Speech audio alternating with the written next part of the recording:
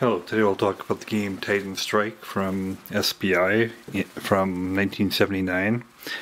It's what's called a capsule game, which is basically so the map, the rules, the counters all come contained within a this kind of sleeve that is basically a folded 8.5 by 11 size. Here's a sense of scale for you. So, first of all, this is the cover art, and generally in these capsule games from SPI, the cover then folds out to be the map. I mean, I think the art is nice. It's a little bit cartoonish, but I think it's well done. And so all these documents and counters come within this plastic sleeve. So that's the cover, and then the back also it's consistent, the art, and so it gives you. I mean, I do like the art. It seems kind of unique. And so it gives you a bit of the theme. So the Martian Rebellion of 2093 had frayed the economic fabric of the entire solar system, as USA and USSR gambled on the development of interstellar colonization. The European Economic Community and the hegemony of Eastern Asia surveyed the outer system. Most important among the new colonies was Titan, the largest moon of Saturn, beneath whose barren surface lay the salvation of civilization, fissionable materials sufficient to feed Earth's hungry reactors. Cooperation marked the early efforts of the two colonizing powers, but by 2117, 12 years after the first fissionable site, economic and territorial disputes precipitated war. Titan Strike simulates the struggle between the EEC and the HEA in deep space and on Titan itself. So that gives you theme. It's basically a struggle between the EEC and the HEA for mining on Titan. So that's the cover. And like I said, that contains a map, which I'll show in a bit. The other components are the rules. So, similar to many of their other capsule games, it's 4 pages of rules, which for a game is pretty efficient. It's got some useful diagrams. And then also there's charts and tables, and 2 sets of them, which is because it is a 2-player game, and it can easily, as they say in the rules, be played solo. So they have that for 2 players. And then so it comes with a card with to punch out of 100 counters. So then, as far as the counters go, it's kind of a standard kind of war game kind of information on the counters. And a lot of SPI games are war games, so that kind of makes sense. So typically, the counters you'll have. This is a ranged combat strength. This is the type of unit. This is the range. This is the close combat strength, and this is the movement allowance. And this is obviously a pictorial of the component. So that's the general information. So the different units, they're they're differentiated between the EEC and the HEA. A lot of the components are similar between the two. There's a little bit difference in counts of and some of the strengths of, but I mean they're very similar, but not identical. So this is a heavy infantry unit.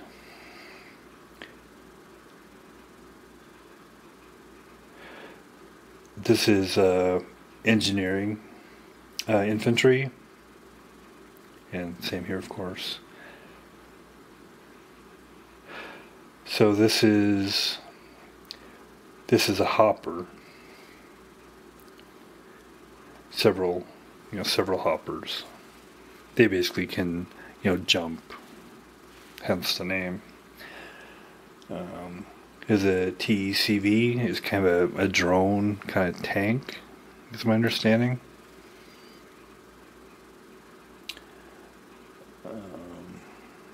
Well, so this is a tank. These are drones. So a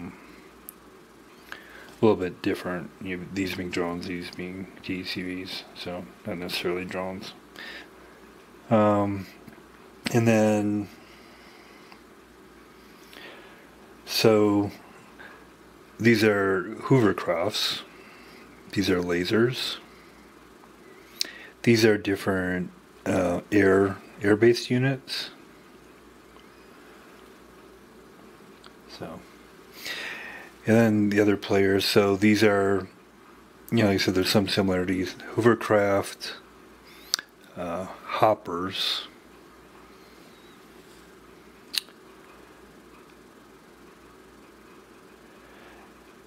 Heavy infantry, engineers, heavy infantry, TCVs through here, some different, air-based units, howitzers, and again, you see there's a little bit of difference between the two, lasers, and some more flight aircraft. So that's the counters. Then let's go out to the map here. So it's okay cardstock. So no complaints. This is the map. I mean, personally, I like it. It's the like I said, it's a little bit cartoonish, but I mean, I like. It's professionally done. It kind of the look of it is similar to the cover art of the kind of the book that's the sleeve that surrounds it, and it defines the different. It's interesting how it's depicting Titan. It's changed a little bit from our recent understanding of Titan, but it's kind of interesting. So, it having a lot of hydrocarbons on it. So, so there's a ammonia C, and there's a mesa, and different kind of puddles of ammonia, and this is a dry sea. So, and it's hex based, and so the distance across each hex is basically a kilometer. So that's the components. So then I'll step through the rules, and it's it's got some interesting concepts. So first of all, kind of showing the outline here, introduction. We talked before about the theme of the two competing parties for basically the mining playing pieces we talked about.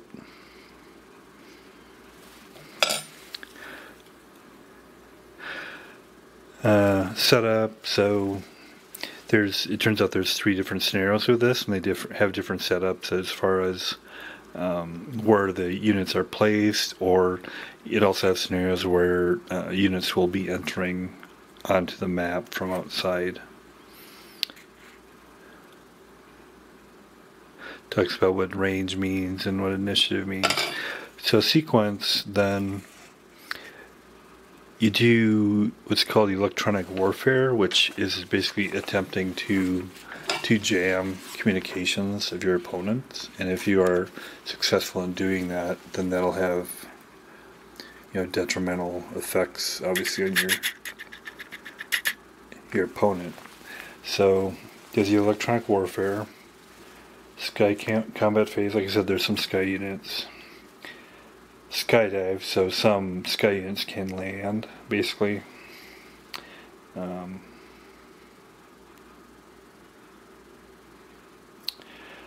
Anti-escape phase, you know, firing from land-based units to sky units. Ranged fire, you know, based on their some, you know, different, you know, ranges they have.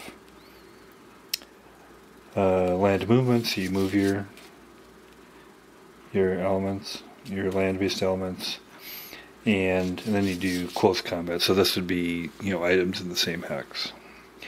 Talks about electronic warfare. So basically, each player chooses. They each have 6 frequencies which they can attack from, and the other one has 6 frequencies that they attack from. So you get a certain number of electronic warfare points, and then you distribute that among which frequency you're trying to jam of your opponent. So it's a kind of interesting concept. And then it's based on, you know, the points you've set aside for each, you know, frequencies. So there's some, you know, guessing going on there. And then if you're successful, then you determine the amount of superiority, and then if they're jammed, you know, it affects you know, some movement in combat, which we'll show in a little bit. It talks about doing sky combat, and there's several. So there's, you know, a lot of these are referring to these charts where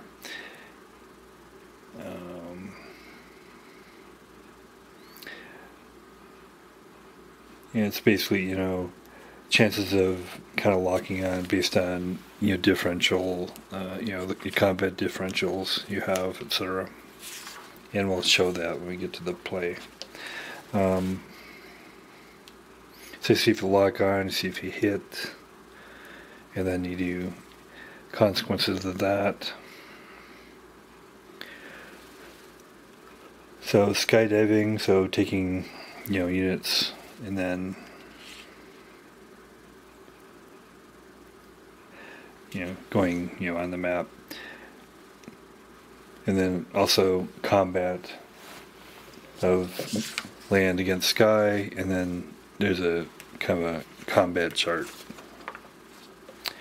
Range combat, so this is firing or obviously over distances.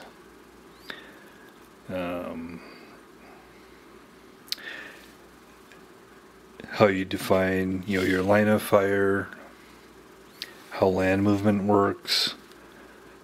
There's caverns, so how you move in caverns, how the effect of climbing slopes. Hoppers are interesting because they can, I mean, they jump and then they have a chance of crashing based on what terrain they're in. So there are terrain effects. And like I showed, there's several different, you know, types of terrain, and the different terrain has different effects. So, you know, basically, you know, there's movement costs and there's combat modifiers depending on, you know, where the target is, so, and where, you know, where you're moving from. So you can see the different types of terrain again. And then there's close combat. And then another option, as well as in the base rules, is the flooding. So these are basically dams of the Great Ammonia Sea, and you can attack these dams, And then if you're successful, it'll start basically flooding this dry bed, and each turn it'll flood like a distance of 6 hexes. So that's any land unit that contacts that is destroyed. So it's a interesting, idea. So,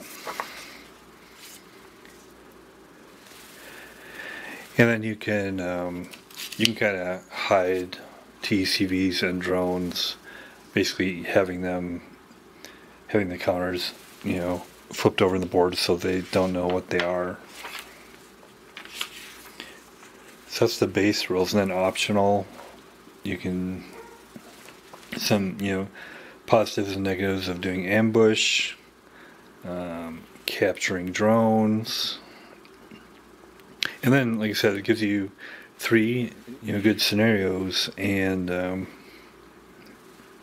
as a skirmish between forces.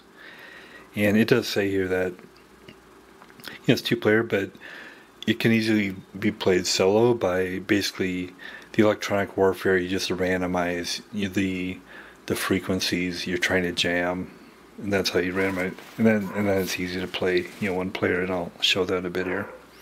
So one is skirmishes. Another is specifically about the scenario of there's a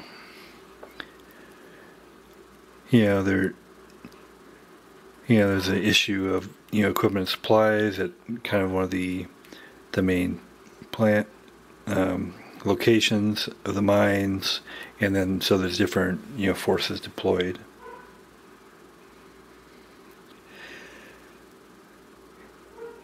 And then another scenario of a different engagement.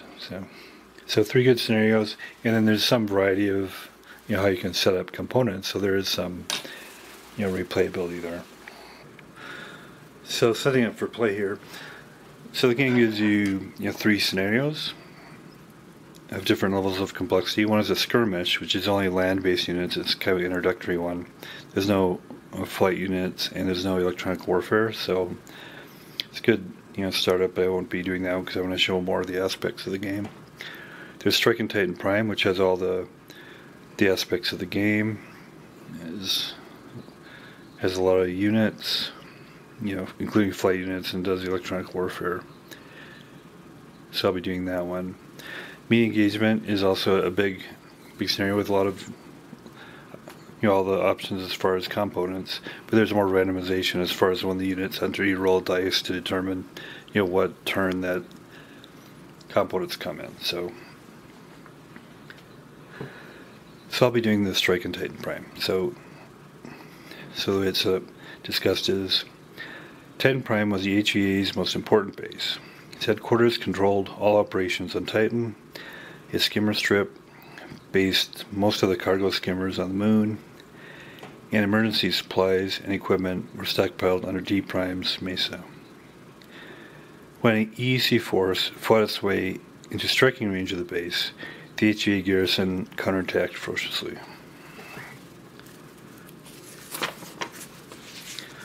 So here's setup. HEAs are the green, EECs are orange. In the rules it doesn't actually say what is green and orange, but based on the component mix, it's clear that the HEA is green because they have howitzers and the other ones don't. So the components for the HEA, and again, it allows you to put them anywhere on the board, and you can see the kind of the base components in the headquarters, power station, etc. And these are basically tunnels that go under the Mesa, which is interesting. So as far as what the HEA has, they have 3 TCVs, 2 Hoover platforms, 1 howitzer, 2 lasers, and I put these artillery kind of units up in the Mesa, thinking that maybe the height advantage of the height of the Mesa might give it some advantage, but we'll see. 2 heavy infantry units.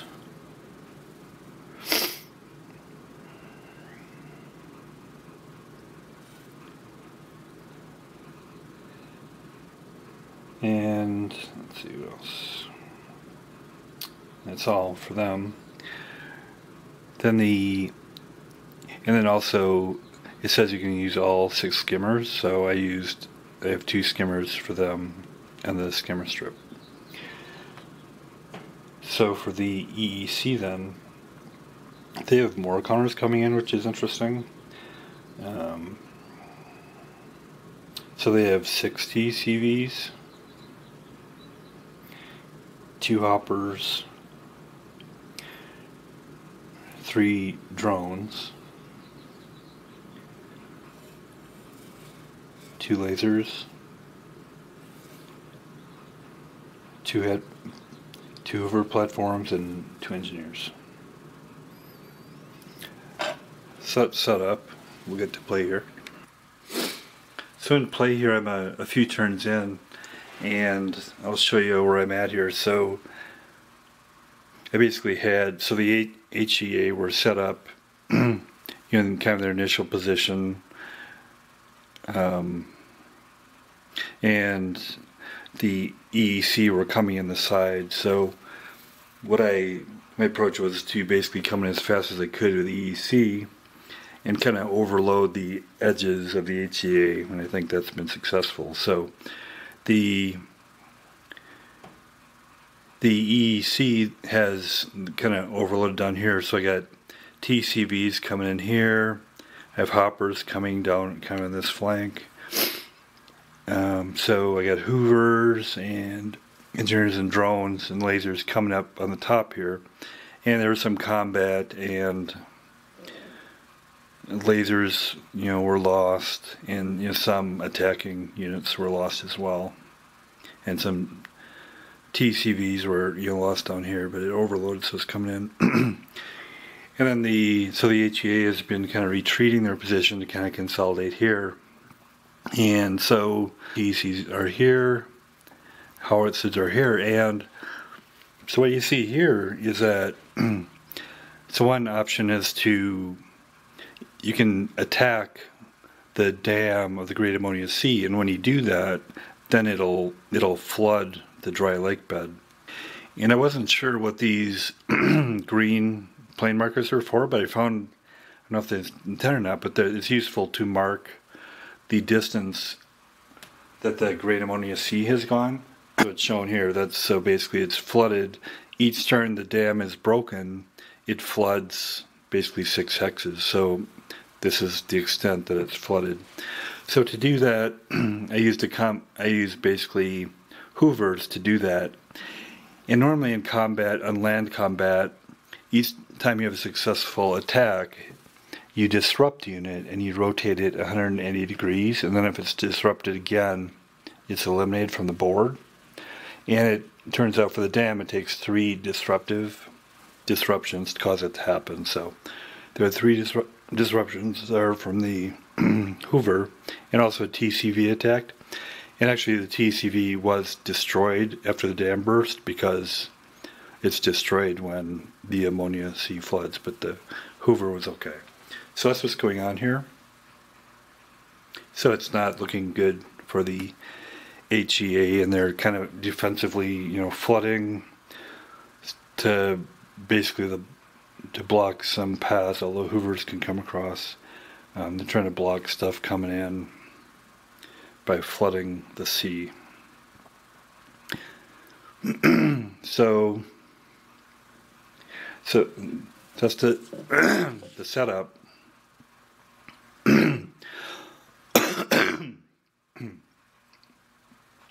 So then I'll walk you through how a typical sequence works. So the items in the sequence are the electronic warfare phase,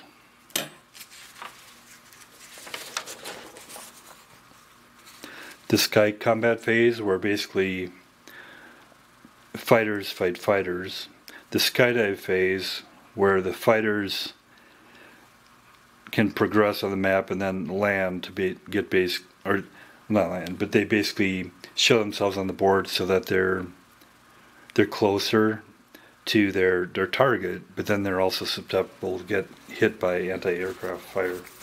And then there's the anti-sky phase, where land units that have the capability can attack the exposed fighters that have come within range of the board. And then there's ranged, where sky units can fire to land units, and some, and then land units with range capability fire to other items in their range. They've already done their fighting anti-sky. Now they're fighting against land units. And then there's land movement, where you move the units on the land, and you do close combat, where the items within 1 hex of each other can attack. And then this is the attack tables. So the first step is electronic warfare, and I found it says you should use a sketchpad for that, but I found actually if you creatively use it gives you 2 sets of 6 counters that you can use to randomize if you want to use a dice. But actually I use a dice, and just as a side note, this is online sometimes you can find these SPI kind of small dice that are used in their games, and I was able to get that. So these capsule games don't have dice, but it's kind of nice to have a kind of SPI. I wanted to go with it there, so I used that for the dice. But so if you use these, so for the electronic warfare, you're basically trying to jam signals, and the EEC has 3 points, and the HEA has 5 to play with. So what I've shown here, so since I'm doing the HEA, I'm randomizing, and it works well for solo, because really the only thing you have to do for solo play is to randomize this electronic warfare. Everything else you just kind of change your frame of reference. So I find it works really well for solo play, and it's highly recommended for that. So it's either 2-player or 1. So first I did the HEA. So I said that, okay, let's try to jam frequency 1 with 2 electronic warfare points, and then frequency 4 with 3, so I have a total of 5. And then so I randomized, I basically rolled a dice and found that for the EEC, they're trying to jam frequency 2, and they have 3 points. They're going to play all those to 2. So since none of these frequency coincide with each other, the net effect is there's not jamming. But that's how that works. And then, so Sky Combat, at this point, all the Sky units have been eliminated. But they're basically skimmers, so this is what, the skimmers would look like. And so they came in quickly, they combated each other, and if they get 1 hit, they're destroyed. So they can have a big effect, but they're destroyed, if they're hit once instead of 2 for land units. So the EEC ones came in, they had 4. The HEA, started at their base and they only had 2, but they were able to. So basically, the EEC destroyed the HEA. The skimmers, since they were kind of outnumbered, but then the lasers of the HEA were able to destroy the remaining skimmers or fighters, and then also the combat is simultaneous. So the EEC skimmers were also attacking lasers and destroyed lasers. So some lasers got off the board, and then all the skimmers have been off the board. So that's kind of what happened with that. So you have the electronic warfare, the Sky Combat, which there's no more Sky units for that. But how the Sky Combat did work is you look at your Sky, your Sky Combat strength of your attacking opposing units, and then based on that you get a combat differential, and then from the combat differential, and including electronic warfare, then you determine if there's damage, and damage is all done by doing a 6-sided dice, and then the lock-in chart tells you how many rolls you get. So the better the differential, the many rolls you get. But basically, when you roll under your attack strength, that means you're successful and you've disrupted or destroyed a unit. So that's how that works. And so then after, so there's electronic warfare, sky combat, which I talked about, skydive, which basically says a fighter is moving closer to its target, so it has to show on the board, is my interpretation. But then when it does it, when it gets closer to its target, it is also susceptible to anti-sky. So anti-sky, so items that have, land units that have basically an alphabetic character here, have anti-sky capability, and whatever that letter is defines how successful it can be. And then you go to this table where you have your anti-sky rating, like for instance of a laser, it's A, and then the fighter, the skimmer, has a maneuver rating which is C. So you compare the A to the C, and again including electronic warfare adjustment effects from here, and then you basically roll the dice. In this case you roll two 6-sided, and from that result then you see if basically you've destroyed the fighter. So that's how anti-sky works. And then ranged is a little more straightforward. You basically, whether they're fighter units, they have a range rating, or land units have a range. Like for instance, lasers, they have 20, Hoovers only have 1. So that's how far they can fire. And then, so the way you resolve combat is you see if it's in range, and then again you apply your electronic warfare adjustment factors here, and then you also look at terrain effects. So these are, you see the combat modifiers here. You apply that, and then you roll a dice. And if your attack strength, your range attack strength, if the dice roll is less than your attack, less than or equal to your range attack strength plus modifiers, and your range combat strength is shown here, then you've disrupted the unit. And if a unit's disrupted, then the defensive unit, you rotate it, like I said, 180 degrees. If it's disrupted again, it's removed from the board. So it's kind of nice that you can, that way you can track, you can get some units, you get one damage, it's gone, the skimmer units, fighter units, and land units are too. So that's how you can track attack, show that. So and then land movement, so how far you can move on land then is, you have a movement allowance. So in this, for Hoover it's 6, and then so that's your movement points, and then how many movement points it costs to move in the different areas is dictated on this terrain effects chart. So it's and then a TCV, for instance, takes 1 point. So you could, if you have a 4K build, you can move 4. Ammonia is 4, so that's how many points it takes. Some are prohibited. For instance, infantry can't move into ammonia. So that's how movement works. And then you do close combat. So it's the same approach as ranged combat, except you